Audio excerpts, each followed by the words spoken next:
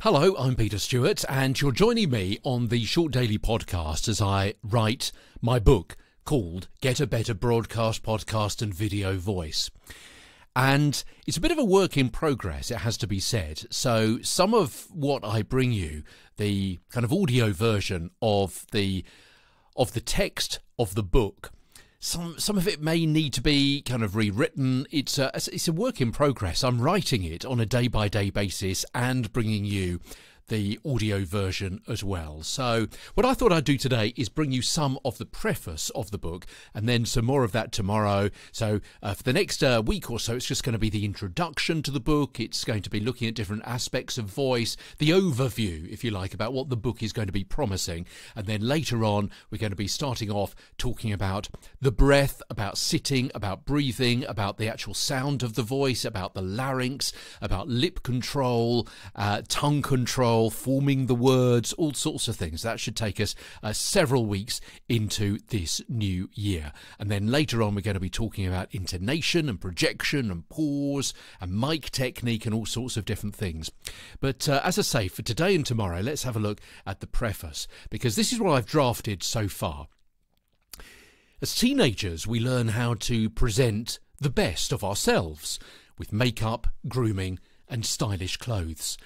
Later on in life, we're free to change almost any part of our body, from tummy tucks to boob jobs, pec implants, teeth braces and hair transplants, extensions and colourings. But what about our vocal image? Either people don't know how they sound, no one tells them, they don't care, or just don't realise that they can do something about it. After baby babbling or reading aloud in class, barely any attention is paid to how we actually sound. There's scant advice on improving our voice, let alone how to look after it. We learn how to speak simply by mimicking. Unless we take expensive lessons, rarely are we taught how to support our voices, how to sit and breathe properly, or how to read aloud convincingly. In fact, sometimes we actually have to unlearn the natural techniques that we were born with. And yet communication with the human voice is more prolific than at any other time in our evolution. Look at the stats. Thousands of TV stations around the world. Russia's got 3,000 alone. UNESCO says there are 44,000 radio stations.